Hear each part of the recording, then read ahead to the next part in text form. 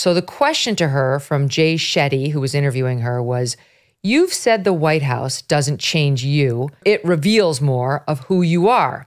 What did it reveal to you about yourself? And then a couple of minutes into her answer was this part. Listen. I mean, the bars are different for people in life. That I've learned. Black man can't. You just learn to be good. And in the end, you benefit from that extra resilience. You know, you could be mad about it, but it also makes you more equipped, right? But it's still not fair. That's what she learned from her husband becoming president of the United States and her serving 8 years as first lady. It's just not fair. It's not fair being a Black person in America.